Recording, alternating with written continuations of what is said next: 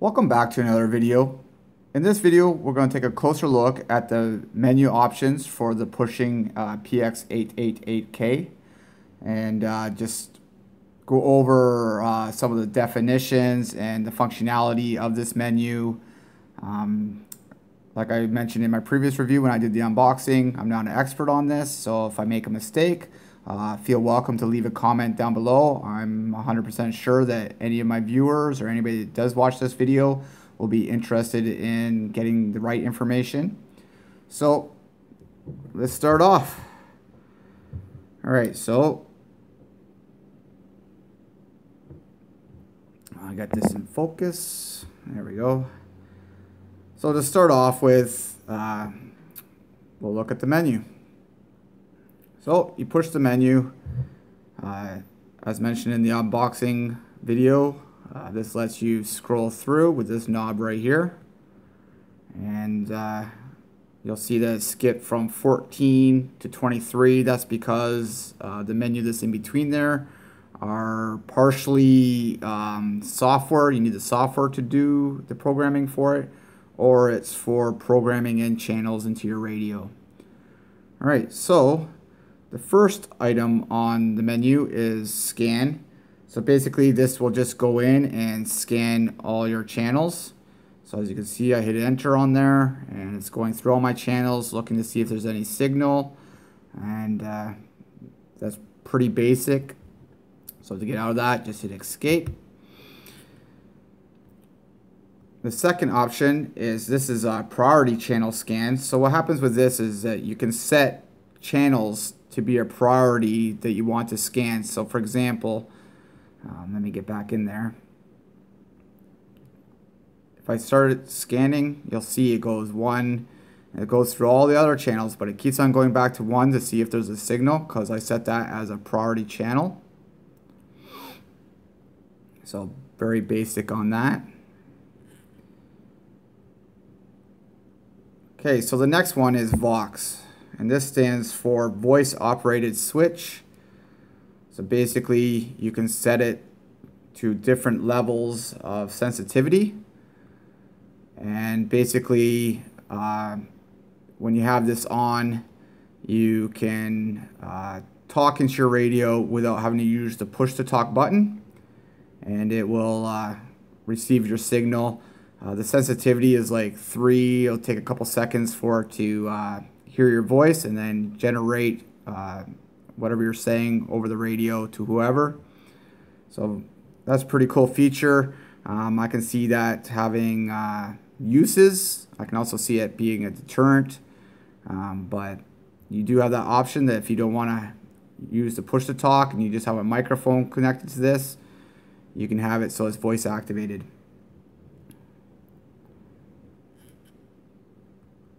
Alright, so the next one is your power. So you have your high and low power. So there's your low power, high power. I have it set to high power. This basically means that it's going to generate a higher signal strength. The next one is your squelch. The default setting is 5. This is what's recommended. It has the ability to do all the way up to 9. And 0 to 9. So as mentioned, 5 is the default. And what this does is it suppresses annoying sounds when radio is not receiving a transmission, and basically so it's filtering noise.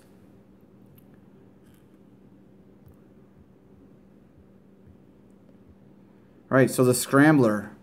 This is an interesting one. Right now I have it set to 8. So this one's set to 8. I'm going to escape out of there. I'm going to turn on this radio. I'm going to turn up the volume a little bit higher on this one. This one I had set to 8 because I wanted them to work together. But we'll switch it up. And we'll turn it off. There we go. So, I'll put the radio here and I'll go over here and you'll see. Hello? Hello? Got some feedback. Hello. So, I think. Hold on a second. I think you need to turn off the radio first, then turn it on. Let me try this again.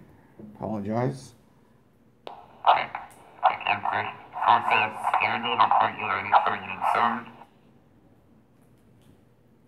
So that's basically what the scrambler does. It you can set it to all multiple different channels. It's 1 to 8 and then off. So if I go back into my menu and put the scrambler to 8. So you escape out of there, turn off the radio, turn it back on. I'll turn up the volume a little bit.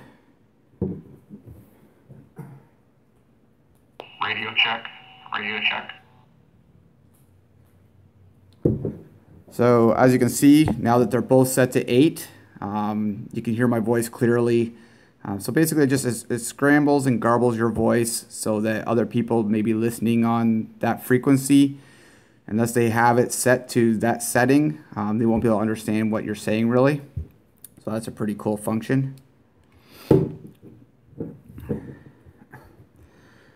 Alright, so moving on. The next one should be light. So it's going to be sort of hard to see, but you can see that it's blue. So you have the option of orange, sort of hard to see, purple, and blue. So those are the 3 options that you have. I like blue. So very simple for that one. Beep off. This is just basically so when you're keying in numbers or something on the keypad, they make a noise. So if you turn it on,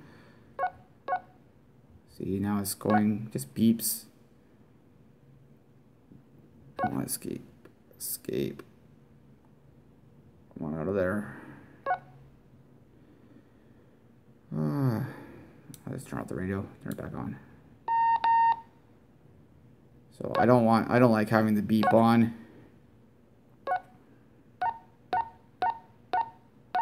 It's annoying. Alright. The next one is voice. So basically this lets you have the option of all different languages. Enter. So now that's on English. If you hit a button, escape out of there. Channel 2, channel 3. So you get a voice with it. Menu. For all power. Display. Noted. To ID. Noted. To enter. Off. And so we got Chinese, English, off. So it's got 2 languages on it. Escape. Enter. Off. There we go. Okay, so the next one, I'm still learning about this one, but it's ANI, and it stands for Automatic Number ID. So basically, if you turn it on to, there's 3 different selections. You have, there's 4. Off, you have BOT, EOT, and both. So one is beginning of transmission, end of transmission, and both. So I'm just going to set it to bot. I'm going to hit enter and then escape. And I just want to double check on this.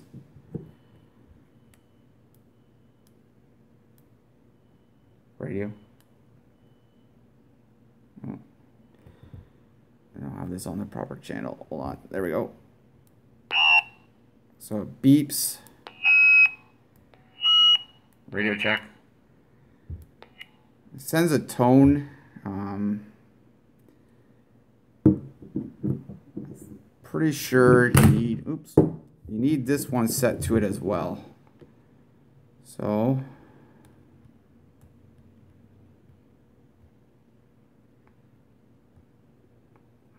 escape. Turn off both radios. As I find that sometimes when you use some of these settings that you need to turn off the radio and turn it back on. So when I send a signal,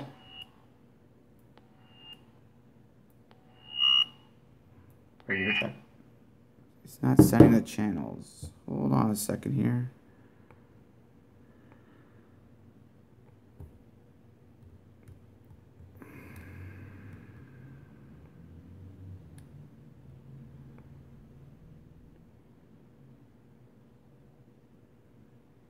One of these radios actually might not have a name on it yet.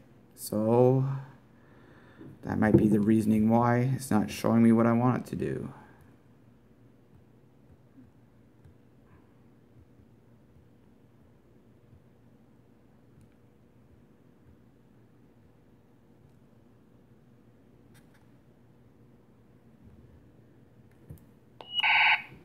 So there we go. So see, it says the name of the radio, what channel was broadcasting on. If I do it on this one, I think this is, yeah, this one I've got numbered. It should say 1, 2, 3, 4, 5, I think. Maybe not. There we are, 1, 2, 3, 4, 5.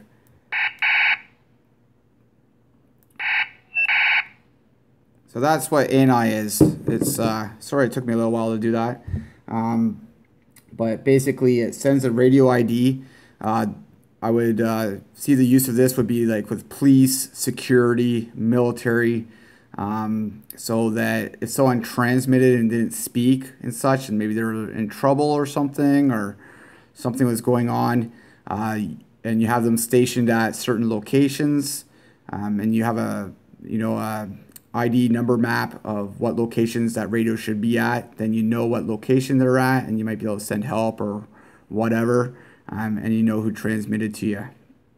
So I'm gonna turn that off because I'm not using that.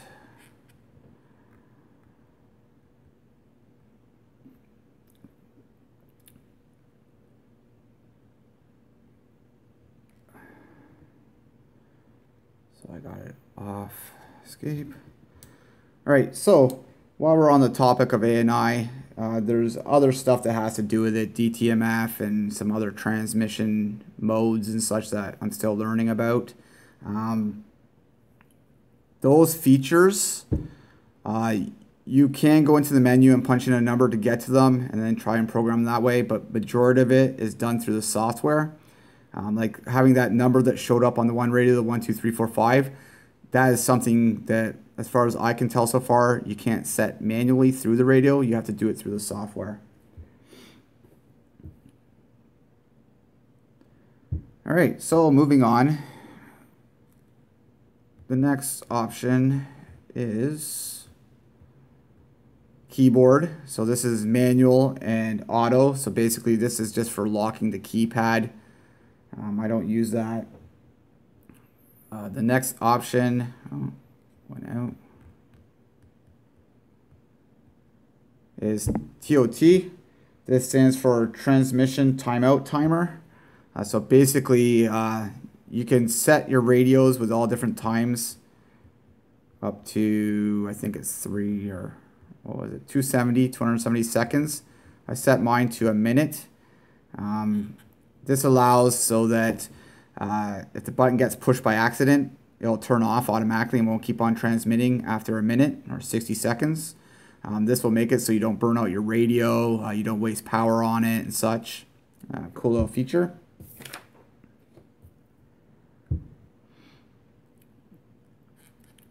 All right, so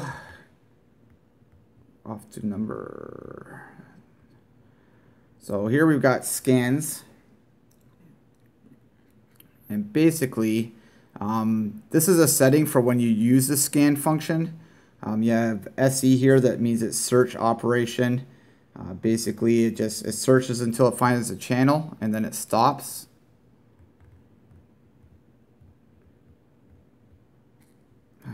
Wrong one.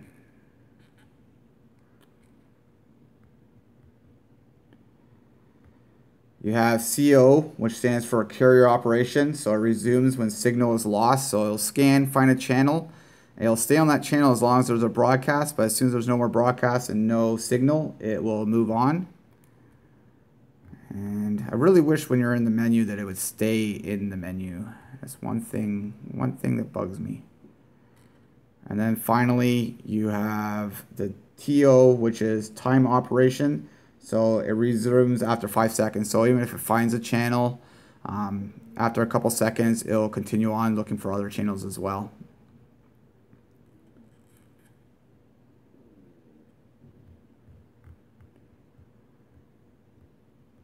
Alright, so the next one is your narrow and wideband. You can switch your radio to be a narrowband or wideband for whatever channels and such. I have mine all set to narrowband. You know, different people have different opinion on this. I use this because it's has less noise. It gets rid of the noise of wideband. Wideband will get rid of the noise of narrowband as well, but it does do that. It's better for voice communication. It also, from my understanding, has further reception. So that's why I use narrowband.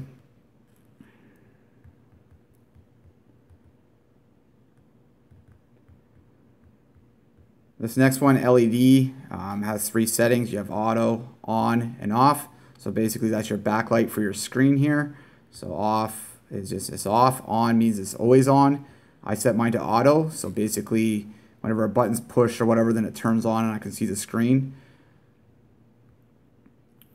Roger off basically is that when you send a signal, you have 2 options of off and different beep tones at the end.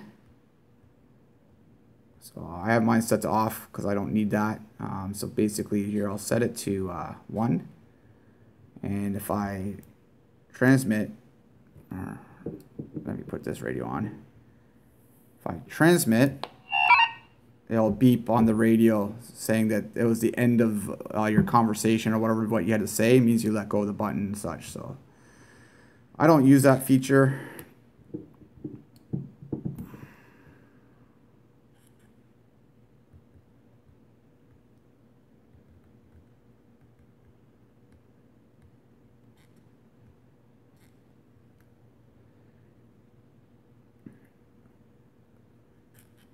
So I can go backwards here. So we have SAT add, which is basically for when you scan. If you find a channel, you can add it. It's a little bit of the programming part.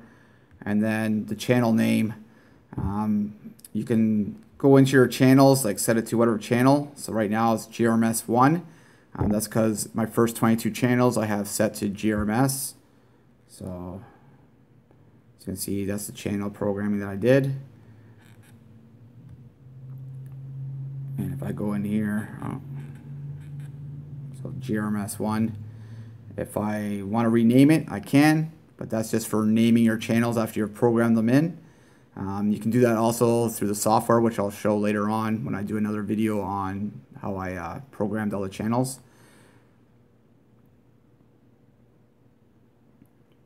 So right now I've got, that's all the options pretty much. There's 26 options. There's some in between 14 and 23 there that you can do other stuff, but it has to do with ANI and just when you're programming different channels in and setting your CTSS and such, which you can all do through the software, which I prefer.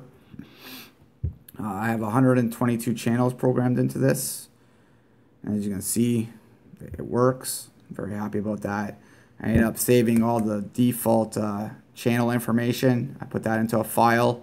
And then, because I had this other radio already, I basically cloned it onto this one. So I get all the channels. There's a couple things I need to go in and change on this one when it comes to just other naming properties, like when I was doing the ANI and such, which I'll get into later on.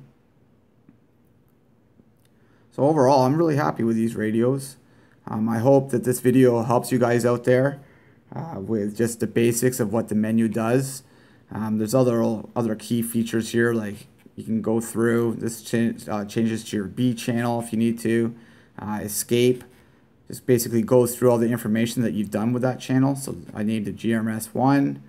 I got the channel frequency. So it's channel 1.